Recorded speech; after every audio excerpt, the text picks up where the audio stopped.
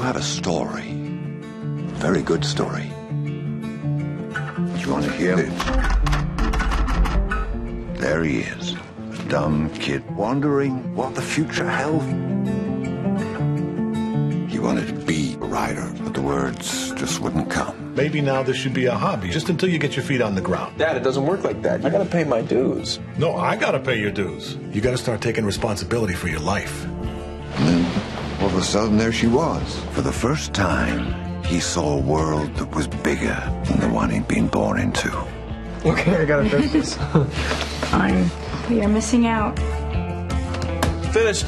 That was his moment. Now, tell me the truth. What really happened? The nature of the publishing business right now, I don't know how to publish a book like this. What once was his whole world suddenly seemed small. We don't have any money. Shh. I'm not who I thought I was. And I'm terrified that I never will be.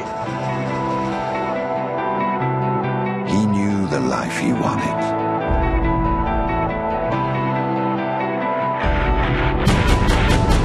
He knew what he had to do to get it.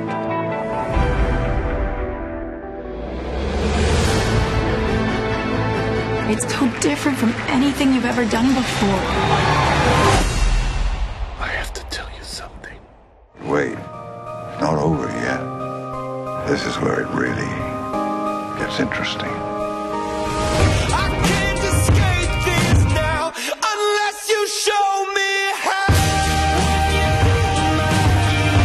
Look into my eyes. It's where my demons hide.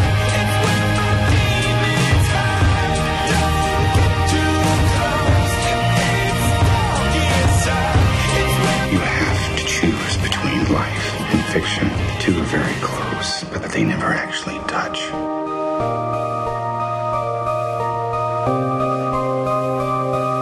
You think you can just steal man's life and expect there'll be no price to pay?